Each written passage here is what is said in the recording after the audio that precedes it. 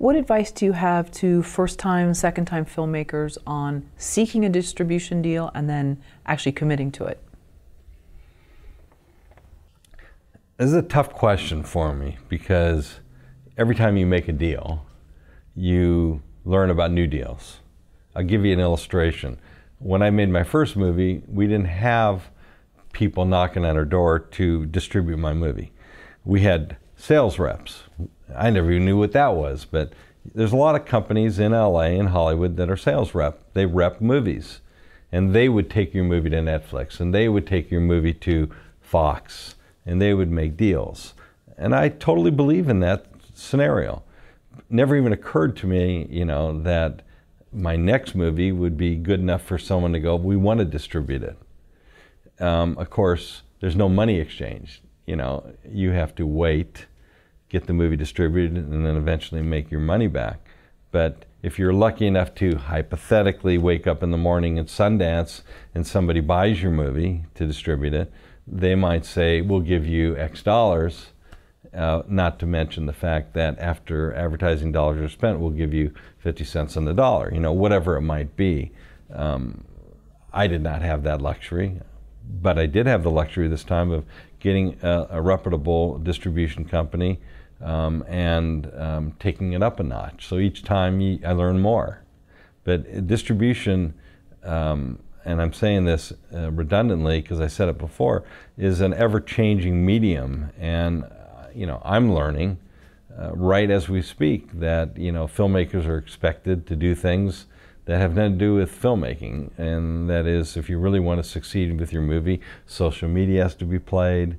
You have to do self-marketing yourself. You got to do interviews like this. And I'm really grateful, but I'm not a social media guy, but you have to learn how to do that.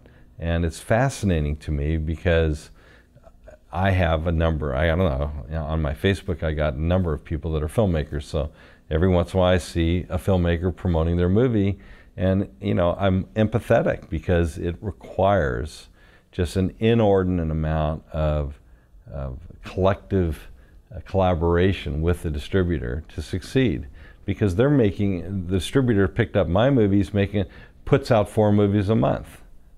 That's 48 movies a year. That's a lot of movies for a small company. And one of the ones I passed on did 30 or 40 movies a month, and they're into the volume aspect. So I felt that the one that I picked was more desirable because they would give it more energy and more time, and I don't have a regret for that. But here again, I'm speaking from first-time experience. I met a gentleman just last week who's doing our social media, and he's also a director, a smart guy, young guy, and I think if I was able to tell him what I learned now on his first movie, he would have done something differently. And it's not like he made a horrific mistake, but he ultimately took his movie off the market, and that is, there are other ways to do it. No different than the woman who told me that on my new film, my last movie wasn't ever exploited on social media, and the content matter itself should have been an easy pitch, but we didn't do it. So is it a missed opportunity? Not really, because the source material is timeless. It's happening every day, and it still continues to happen. But this movie that I just finished comes out basically a week before Valentine's Day. It's no accident. It's a romantic comedy. I like that idea. It helps take the movie to a noticeable level. Otherwise, you're just going to get in the mush. There's a great story in the trades about Netflix buying movies at Sundance last year. Not this year, last year.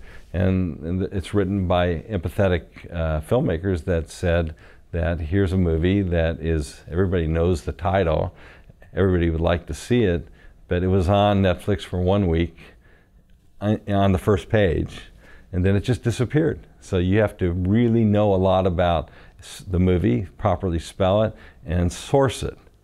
And it's like me. I went last night on Amazon to try to see if my movie was up for sale because it just came out, and it required me to go through some closed doors in order to get there. I'm talking about searching for it, because when I typed in the name, it didn't pop right up.